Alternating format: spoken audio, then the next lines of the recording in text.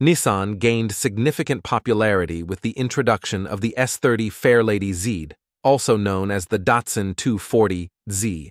By the early 1980s, the improved S130 version was successful, but Nissan aimed to further advance its sports car lineup.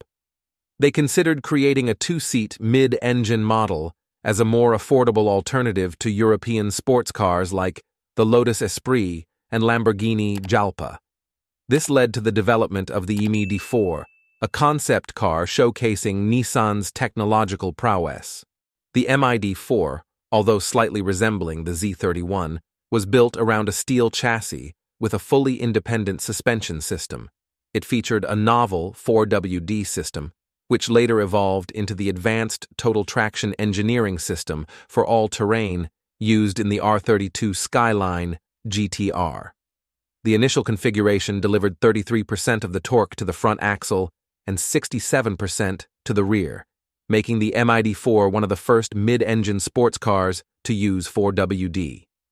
Additionally, it employed Nissan's advanced HECAS four-wheel steering system, which improved stability and handling by allowing the rear wheels to turn up to 0.5 degrees. The Type II of the MID4, a mid-engine sports car developed by Nissan, was unveiled at the 1987 Tokyo Motor Show. This version featured completely new, more modern bodywork and a new twin-turbocharged V6 engine that delivered 325 horsepower. The 4WD, suspension, and steering systems were also improved, resulting in a car that performed significantly better than its predecessor. However, despite being ready for production, the MID4 project was cancelled due to high production costs and a dwindling market for expensive sports cars.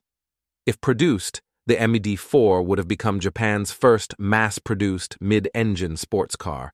Instead, the titles went to Honda with their introduction of the NSX in 1989.